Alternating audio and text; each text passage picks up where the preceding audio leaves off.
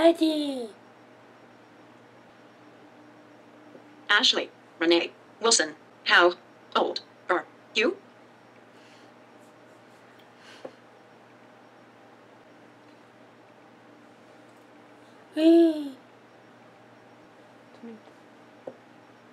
Well,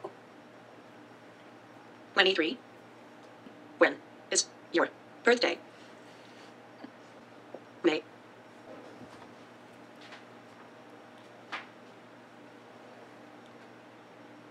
"13. My favorite color is purple. Purple. Baba. Work. Huh? Goodwill.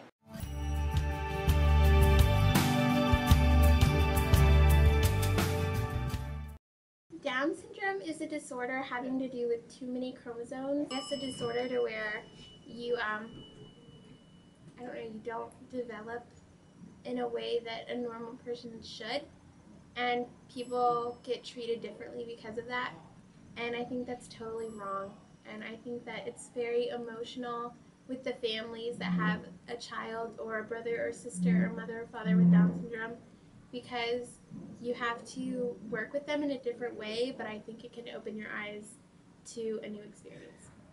Okay, Down syndrome is an abnormality in the brain where a chromosome is misplaced with another chromosome, which would cause it to have a different effect, varying in severity depending on what is out of line. It's a condition you're born with. It can cause, it's in the brain. It can cause you to lose like some bodily functions and have like mental problems or problems moving, things of that sort, and it can kind of mobilize you for your life. Down syndrome, I think it's an emotional, mental disorder, illness that affects how a person lives and goes about their daily lives.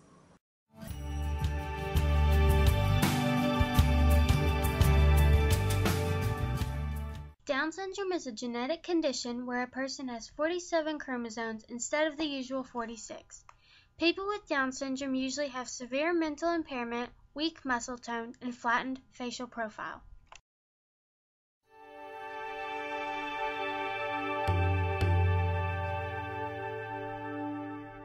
John Langdon Down was born on November 18, 1828.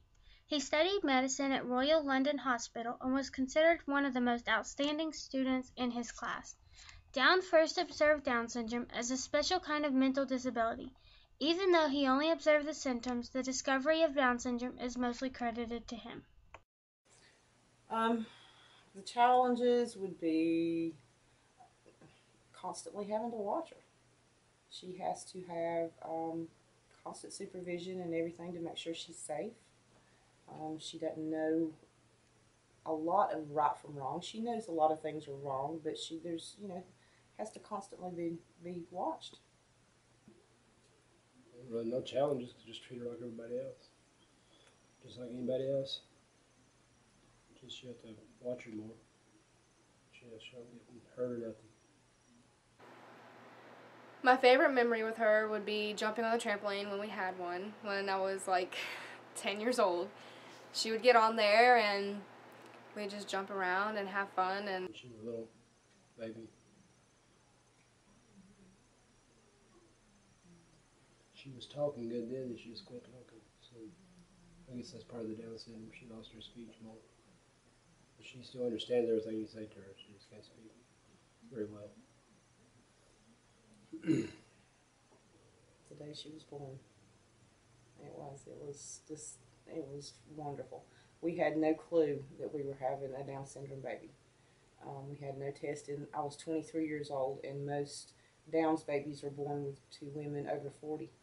So there was no testing. It just wasn't, not even a possibility. Well, I guess it's a possibility, but the day she was born.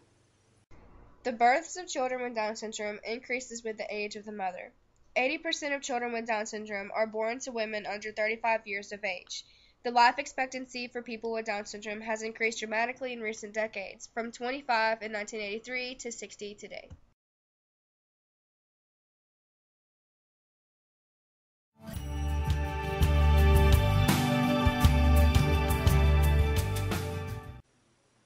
Makes me have more respect for handicapped people. Because knowing what their needs are, they're special people. Having a sister with Down syndrome is amazing.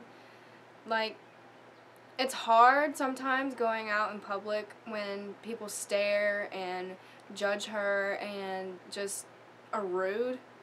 It's really hard to keep a self-control over that. But other than that, it's amazing to have a Down syndrome sister. I treat Ashley the same as I do my other siblings. I have 2 brothers and another sister. Although I do treat her the same, but I do treat her differently at the same time. Because Ashley's a little bit on the heavy side. I try to be like a mom to her, kinda, just, help her do things that she's unable to do by herself and teach her things that she don't quite understand.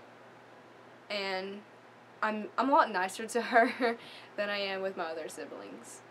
But overall, I treat her the same. The complications of having a sister with a Down syndrome is that when you see other people who have bigger sisters who, do their hair and hand-me-down clothes and stuff like that, and I think that's the only thing that I probably would miss. But like I said, I wouldn't change my sister for the world. I'm glad to have her in my life just the way she is.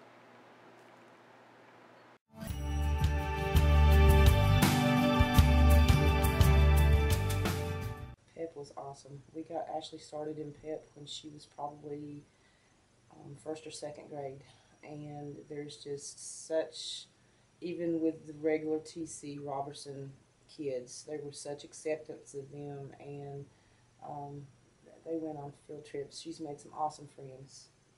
So it was just more, instead of just an education, they worked on everyday skills, and it was an awesome experience for her and for all of us. Yeah. Yeah, she went to TC Robertson. We got special needs classes out there for kids, handicapped kids. It's one of the best in the state. The Progressive Education Program, also known as PEP, is located at the T.C. Robertson High School. It serves students with moderate to significant intellectual disabilities, serving students from all over Buncombe County through a system-wide collaboration among parents, teachers, students, and the community. The Progressive Education Program seeks to help all students achieve and realize their potential and their greatest level of independence. The exact causes of the chromosomal rearrangement and primary prevention of Down syndrome is currently unknown.